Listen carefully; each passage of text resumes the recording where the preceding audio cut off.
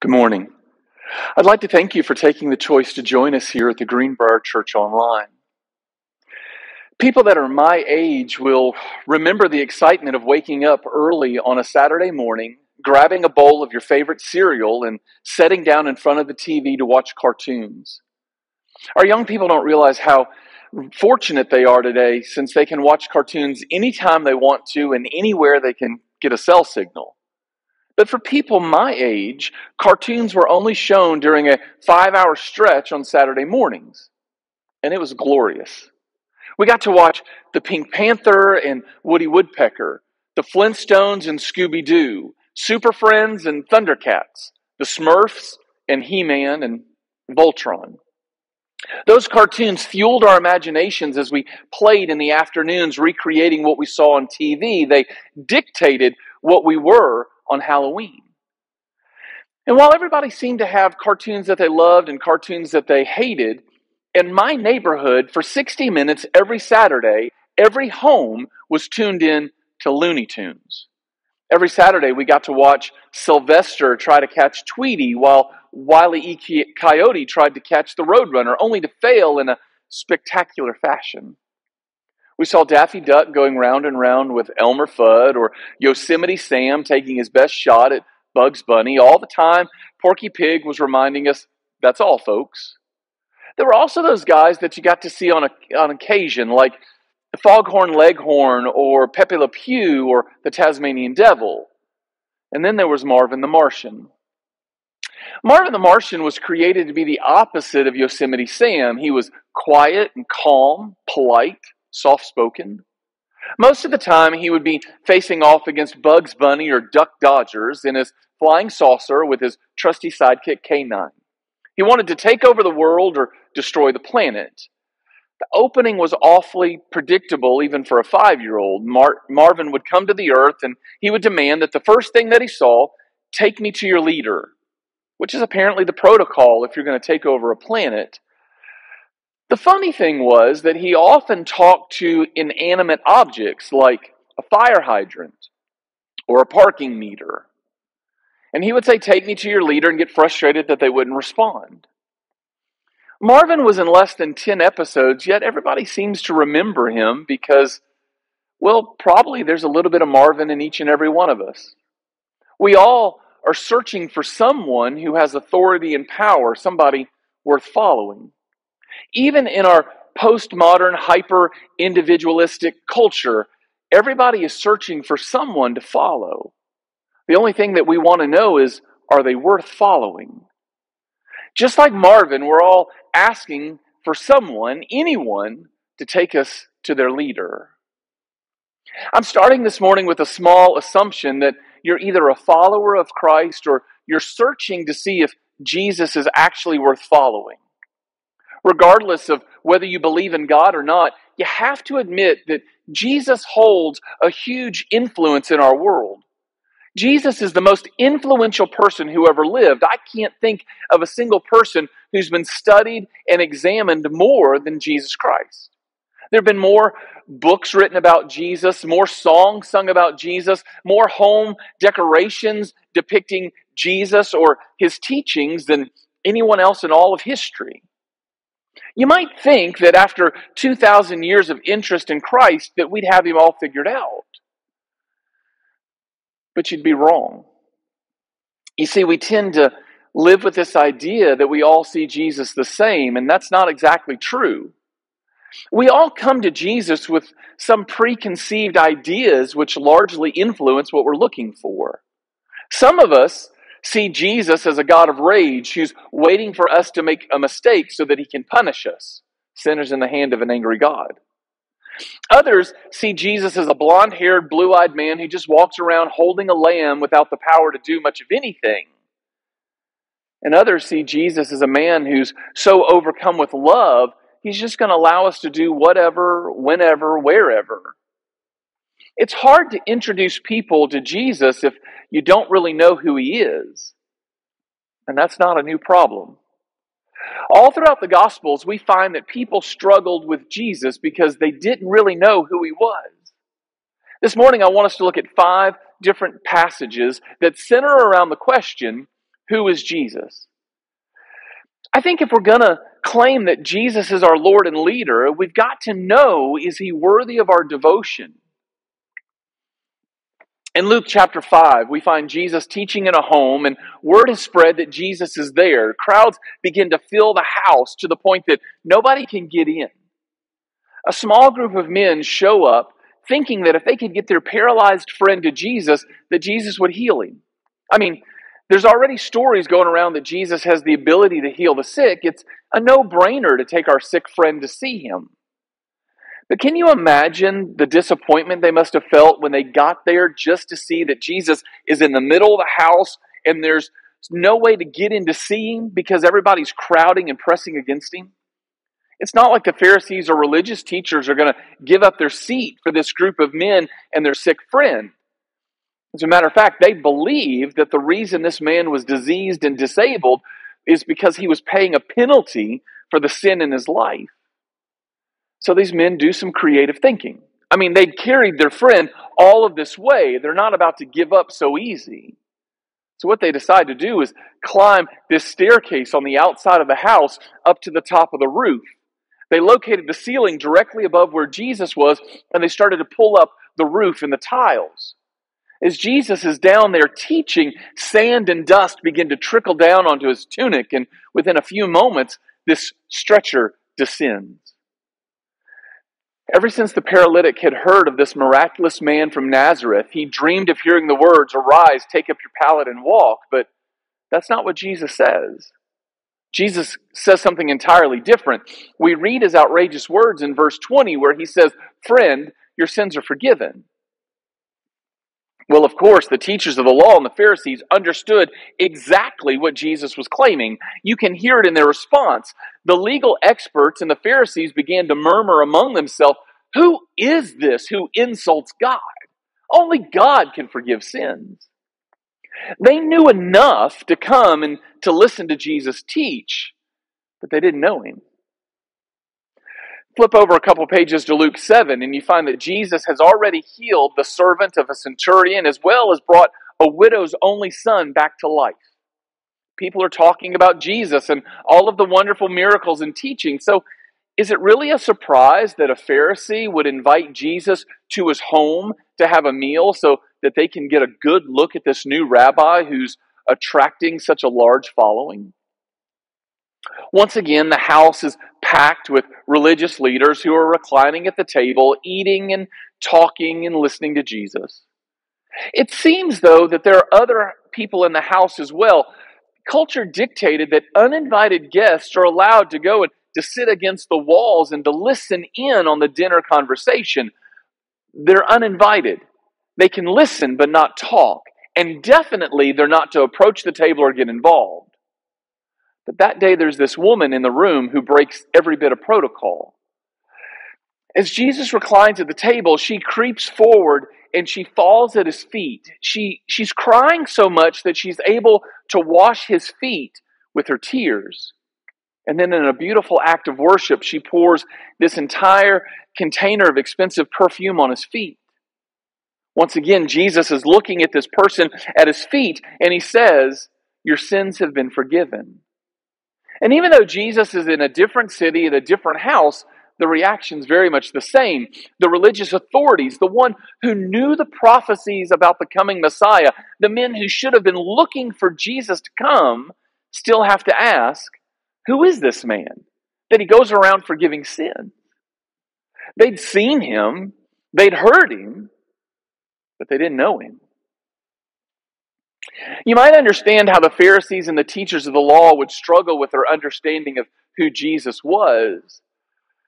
But in Mark's gospel, we find that even his closest companions had no idea who Jesus really was. In Mark chapter 4, we find that his disciples are confused about Jesus, and they were for most of his ministry.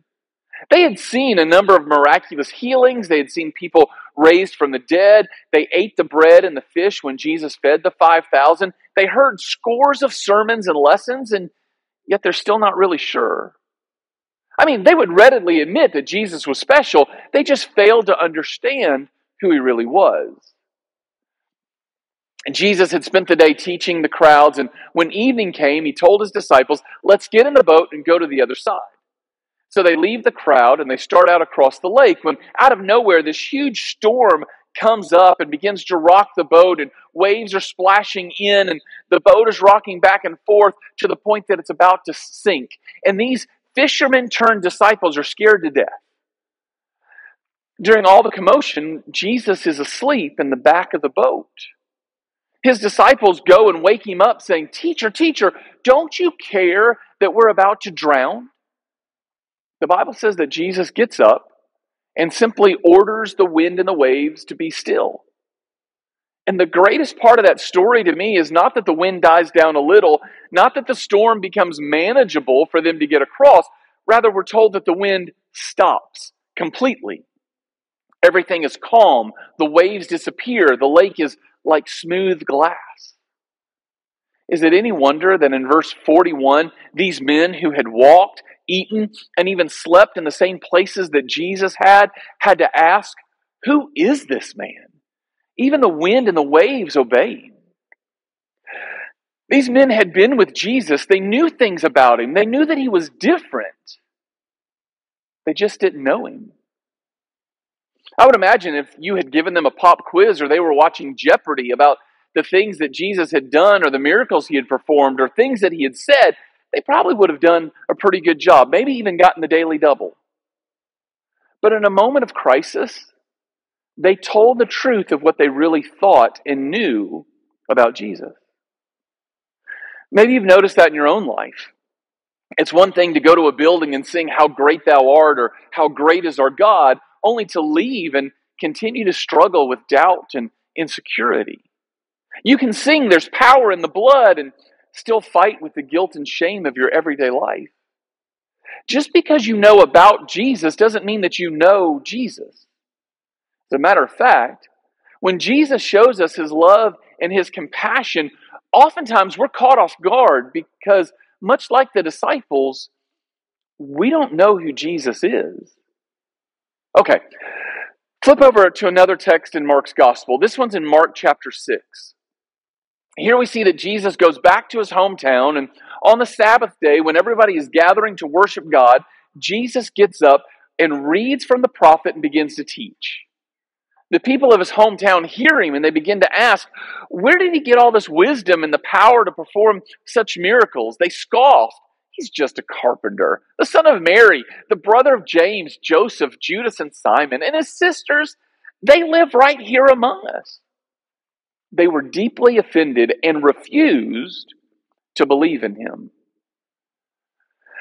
Nazareth was a small town and everybody knew everybody. The town was filled with people that knew Jesus. They knew his parents, they knew his brothers, they knew his sisters. They saw Jesus grow up. They saw him participate in the synagogue and in those customary rites of passage. And yet as his reputation grew, I'm sure there were town folks who snickered and laughed at those absurd rumors. After all, they knew him back when. But when they discover the rumors to be true, that his power is genuine, they still don't believe. Even the people that watched Jesus grow up had to ask, who is this man? It seems that every day people questioned who Jesus was, so it shouldn't surprise us that we meet people every day who are skeptical about Jesus and his claim to be the Son of God. I'm sure there are people watching this video that are not quite sure what to do with Jesus. There are folks who've heard about Jesus, but they have a little time or interest in knowing who he really is. Other people think, Jesus is a neat idea. He's a great teacher. They're just reluctant to admit that he's anything more than a man. He's definitely not the Messiah. There are even folks that went to a church building today that are not that far removed from the people in the pages of our Bible. They encounter him in houses and synagogues and dinner parties. And while they have to be honest enough to admit that Jesus is not ordinary, they're not ready to call him their Messiah or their leader. Okay, one last text this morning. We're going to look at Matthew chapter 16. In this text, we find that Jesus is drawing his ministry to an end. He's aware that there's still all of this confusion and questions about who he really is. So in the text, Jesus is talking with his disciples and he asks them a very important question. Starting in verse 13, we read, "When Jesus came to the region of Caesarea Philippi, he asked his disciples, 'Who do people say that the Son of Man is?' 'Well,' they replied, 'some say John the Baptist, and some say Elijah, and others say Jeremiah or one of the other prophets.' Then he asked them, 'But who do you say that I am?'" Everybody agreed there was something special about Jesus. Everybody seemed to have their own theory, though, about what made him special. Maybe he was John the Baptizer back from the dead, or maybe he was a prophet of old who's returned from the dead to announce the revival of Israel. There are lots of opinions, but nobody seems to think that Jesus is the Messiah. And after spending a considerable amount of time with his disciples, Jesus just simply asks them, "Who do you say that I am?" Jesus' question was direct, and in my mind, as I read the passage, I see his disciples hesitating, probably squirming a little bit. You know, it's one thing to have a thought about something. It's something completely different to say that thought out loud. And yet that's exactly what Peter does. Peter blurts out, "You are the Messiah, the Son of the living God." Don't miss what Peter's claiming here. When he called Jesus the Messiah, he was saying that Jesus was the fulfillment of the promise of God that God made to Abraham. He's the Savior that's promised through the line of King David. Peter's saying that Jesus shares all of God's qualities, privileges, and power. That's why Jesus is just as worthy of worship as our Father God is. The same Father that the Jews had worshipped in the temple for centuries. If the other disciples didn't agree with what Peter was saying, they had a responsibility to drag Peter in front of the authorities as a blasphemer and have him stoned. But they don't object, and neither does Jesus. Actually, Jesus praises Peter, saying, "You are blessed, Simon, son of John, because my Father in heaven has revealed this to you." Jesus says, "Peter, you've got it. I am, in fact, God." Now notice, Jesus doesn't claim to be a great teacher. He doesn't claim to be a good man. He claims to be the promised Messiah, to be God. And this morning, you're being called to answer the same question. Who do you say Jesus is? Do you just claim that he's a good man, or a great teacher, or the Messiah, Savior, and Redeemer of the world? Our history books are filled with the names of some pretty influential people. Alexander the Great, Caesar Augustus, Constantine, they all conquered vast stretches of the known world. Plato, Newton, Einstein revolutionized the way that humankind thinks. There are more than a handful of musicians, composers, philosophers, builders, and world leaders who impacted the world in a positive way. Each of these men and women have won more wars, they've written more works of art, they've traveled farther than Jesus ever did. Yet there's never been a single person who impacted the world more profoundly, permanently, or personally than that lowly carpenter from Nazareth. This morning, as we make our way to the tables, we're being asked to answer the question, who is Jesus in your life? We're either going to accept him or reject him.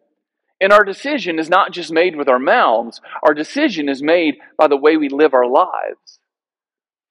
I first came across this trilemma when I read Mere Christianity by C.S. Lewis, only to come across it again in the writings of John Duncan and the writings of Watchman Nee. The trilemma is basically a problem with three and only three different answers. And we're forced to choose one of those three. So here's the trilemma. Since Jesus claimed to be God, we must place him in one of three categories. Christ either deceived mankind by conscious fraud, or he was a madman who was deluded or self-deceived, or he is the divine Messiah. As this morning, as we go to the table to take the bread and the cup, we're being forced to choose one of those three possibilities. If you don't believe that Jesus is actually God, then you have to decide, was he a liar or a lunatic? You can't simply claim that Jesus was a good man or a moral man who claimed to be God. If he made that claim and he's not God, he's a liar or a lunatic. Or is he the Messiah? He can't be both. Your answer to that question is seen in the way that you live your life. There's no room in God's kingdom for people that are partially committed to his lordship. God calls us to leave everything else behind and to give him our very lives. And he makes that demand because he has already laid down his life for you. That's what we declare. More importantly, that's what we celebrate when we go to the table. So this morning, as you take the bread and you take the cup, you have to decide, is Jesus a liar? Is Jesus a madman? Or is Jesus the Lord and Savior, the Messiah, the reigning King? But you also have to answer that question on Monday, and on Tuesday, and on Wednesday, and every day of your life. The way that you live your life, the choices that you make, the way that you show mercy, that you show grace, that you welcome people in, that you show people forgiveness, all of that is dictated off how you see Jesus. You see, we live in a community where people are clamoring and asking, take me to your leader, take me to your leader. The question you have to answer as you go to the table this morning is, do you know who your leader is? I hope you have a wonderful time of discussion around the table. It's my hope and my prayer this week that we will all come to a better understanding, that we will get invested, truly invested in figuring out who is this man, so that when somebody asks us, why do we follow Jesus? Why do we claim to be a child of God? Or who is Jesus? That we can tell them that we believe without a doubt in our mind that he is our Lord, Savior, and Messiah. I hope you have a great week. Always remember that you're loved. And I look forward to seeing you very soon. Please go in peace.